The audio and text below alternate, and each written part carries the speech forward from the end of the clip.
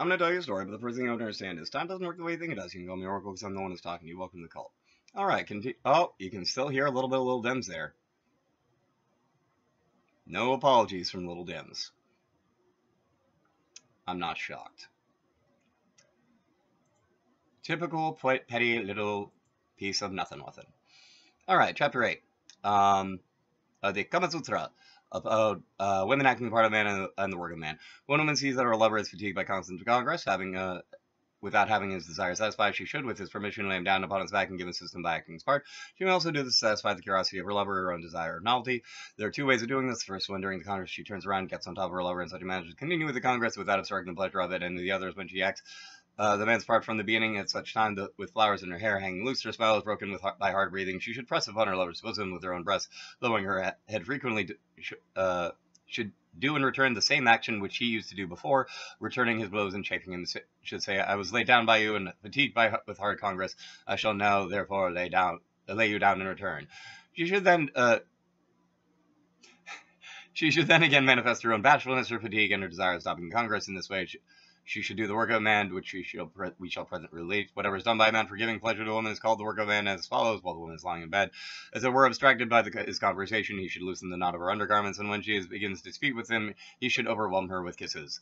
When his lingam is erect, he should touch her with his hands in various places and gently manipulate various parts of her body. If the woman is bashful, and it is the first time they have come together, this man should place his hands between her thighs, which she would probably keep close together. And if she is a very young girl, he should get his hands upon her breasts, which she would probably cover with her own hands under her armpits and on her neck.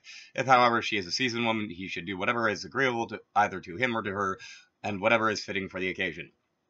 After this, he should take hold of her hair and hold her chin in his fingers for the purpose of kissing her. On this, if she is a young girl, she'll become bashful and close her eyes. And how he should gather from the action of the woman what things would be pleasing to her during congress. Here, Zuvaranaba says that while a man is doing to the woman what he likes best during congress, he should always make a point of pressing those parts of her body on which she turns her eyes. The signs of the enjoyment and satisfaction of the woman are as follows. Her body relaxes. She closes her eyes. She puts aside all bashfulness and shows increasing willingness to unite the two organs as closely together as possible. On the other hand, the signs of her want of enjoyment and of failing to be satisfied are as follows. She shakes her hands, does not let the man get up, feels dejected, bites the man, kicks him, and continues to go on moving after the man has finished. In such cases, the man should rub yoni of the woman with his hand and fingers, as the elephant rubs anything with his trunk before engaging in congress until it is softened, and that which is done, he should proceed to put his lingam into her. The acts to be done by the man are moving forward, friction or turning, piercing, rubbing, pressing, giving a blow, the blow of a boar, the blow of a bull, the sporting of a sparrow.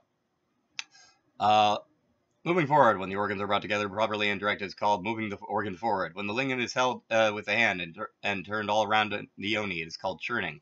When the yoni is lowered and the upper part is struck with the lingam, is called piercing. When the same thing is done with the lower part of the yoni, is called rubbing. When the yoni is pressed by the lingam for a long time, is called pressing. When the lingam is moved to the same distance from the yoni and then forcibly strike it, is called giving a blow.